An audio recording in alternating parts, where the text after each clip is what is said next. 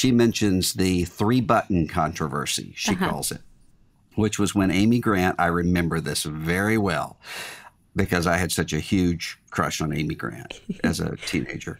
And she had a life-size cardboard cutout, I guess, and it was different in Christian bookstores and in secular bookstores because she had 3 buttons on her blouse, more unbuttoned in the secular one. And so this was, she's a sellout. She's a compromiser and all that. I defended her, I will say. And yes, still do. You must defend one's teenage crush. But what she did, what Leah Payne did, was to go in and analyze all of these streams that were actually going into that controversy.